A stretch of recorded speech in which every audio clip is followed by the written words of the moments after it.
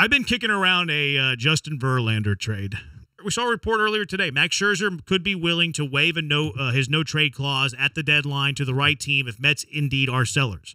What if Justin Verlander is kind of in that conversation? What if the Mets want to shed some salary, they want some prospects in return, they just kind of want to press the reset button?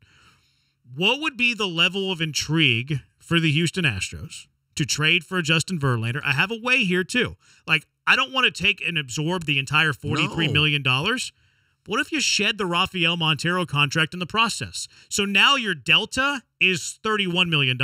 You're adding 43 of Verlander, but you're getting rid of 12.5 of Rafael Montero.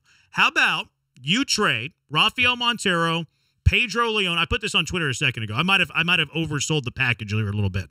But you trade Rafael Montero, get out of the contract, Pedro Leon, Spencer Arrighetti, Jacob Melton for Justin Verlander. I think it's too much. I think that they're desperate enough to just get out from under it. I think that if you did one or two sweeteners along with Montero, I think that that's a deal that the Mets would be willing to accept. If I'm the Astros, I'm not willing to accept that deal. I have flexibility to go out and do whatever I want to do right now, and I don't have any concerns about the last year of the Verlander deal. I don't think you have flexibility to do whatever you want because your system is not great, and maybe I want to prospect too much. Rafael Montero, Pedro Leon, Jacob Milton for Justin Verlander. I don't like it. I do that. I do that right now, and I'm usually a prospect guy. But I get out of the Montero contract. Yes, I add the Verlander contract, but Verlander has a sub-3.5 ERA in his last 5 starts. Looks a little bit more like vintage Justin Verlander, and I get that pitching isn't the problem for the Astros' best pitching ERA in baseball. I'd rather have Justin Verlander throwing every 5th day than Ronel Blanco. Well, the other thing is now you've got an insurance policy and don't have to be as concerned with the need to get Urquidy back. Right. Now your pitching staff looks like your starters are going to be playoff worthy no matter who's healthy and who's not from the people that have been injured, because you've got Verlander as a 1B to Fromber's 1A, and then you still have Javier and Brown. And now your bullpen gets better and erases the loss of Montero with other pitchers that can slide into the bullpen then to be available. Let's get rid of the Arrighetti. You're not trading Lance. Let's get rid of the Arrighetti thing. Montero, Leon, Jacob Milton for Justin Verlander. I'm doing that. Yeah, I would do that too. Because you're like, I understand that you're adding salary. With Verlander, right? Well, he's got a vesting option for a third, but it's like $17 million. So it's 43, and then like 17 if he pitches enough innings next year. But you get out of the Montero deal. I'm not bullish on Pedro Leon. He doesn't hit for a high enough average for me in the minors that I've been bullish on him as a big leaguer. I'm curious about Jacob Milton, but he's in his second year in the bigs. Like, I'm making that trade. I'm doing that trade right now. What do you think? What would you rather pay? Verlander or Montero's contract? Well, I think Verlander is the guy that you know. I mean, he knows for multiple years he's got the stuff that can get guys out. And it might be a little different than when you first signed him and before Tommy John, and even when the regular season after Tommy John, and we had concerns in the playoffs. But as bad as the Mets have been, like the other night, even against Milwaukee, he gives you, I think, 6 strong innings where he doesn't give up a run, and he leaves 1-0, and the relief pitcher coming in gives up a 2-run bomb, and the next thing you know, they lose 2-1. Not his fault. Still gave you a quality start, shut down the other team, and his stuff capable of doing that. His numbers aren't through the roof bad either. He's capable still of pitching at a high enough level. I don't know that Montero is.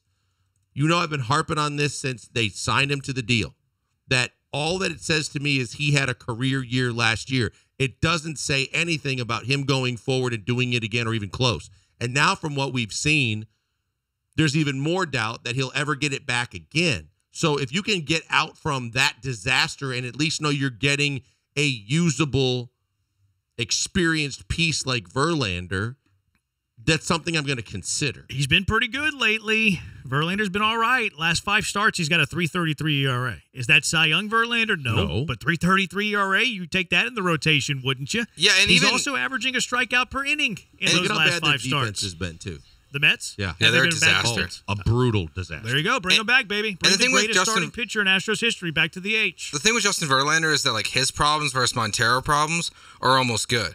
Montero, it's you could lose any single game you want. Justin Verlander, his biggest problem is he's going to choke in the World Series. But you're still going to get to the World Series most likely with Justin Verlander. in your rotation. Those are good problems to have. Just don't pitch him then. I would rather worry about Justin Verlander choking in the World Series than see Montero ever again in my life. Same. He stinks. Verlander's way more, obviously, but I rather pay the Verlander contract than the Montero contract. Easy. I mean, look, and Jim Crane gets his golfing buddy back. It's his golfing. That's Everybody's happy. Everyone's happy. Verlander hates New York. Hates it there. I just think, as much as it's far-fetched, I mean, you think about it and go, really, it's the best of both worlds for the Mets getting out of paying two guys $90+ million. Each guy pitches every fifth day on top of all the other contracts they have and underachieving the way they have. But if you take JV and put him back on this team, it's not been the defense that's been the problem. No, pitching hadn't been the problem either.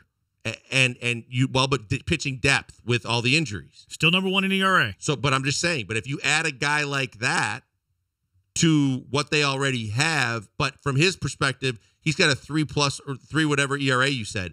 Could be a lot lower if he had a better defensive team behind him and also gave him some run support to where his wins and losses might be different as well. That might be a problem. The run support thing might be a problem for the Astros. Right, but I'm saying, okay, if when healthy, if you get Verlander back in the mix, the offense might be more productive than the Mets. Can he play first base, this Verlander guy? I don't think it's I don't think it's crazy to think the Mets might blow it up. Because like they've got some really bad contracts like that they can't get out of. I mean, Francisco Lindor's contract is terrible. He's hitting like 215. Yeah, he's 226 this year. Last year he hit 270, but in 2021 he hit 230. He's been a below average, just very bad shortstop. A lot of bombs since he signed that massive deal. Like, they've spent so much money. They're not winning. They're not going to win. They're never going to be better than the Atlanta Braves. I know Steve Cohen just bought his shiny new toy, and he thinks he can just spend billions of dollars. But at some point, he's going to wise up. And the first two, like the most valuable assets you have, might be JV and Scherzer. But the problem is if you don't move them this year, their value just keeps going down because they keep getting older. Yeah. Like, this is the moment, if I were the Mets, to blow it up and be like, yeah, man, we got to restart here. Yeah. We got to get rid of these two guys. I'm willing to give them 3 prospects: Leone, Arrighetti, Melton. But you have to take on their Montero salary, and I think they would. Like, they're not worried about spending money. They're spending all sorts of money.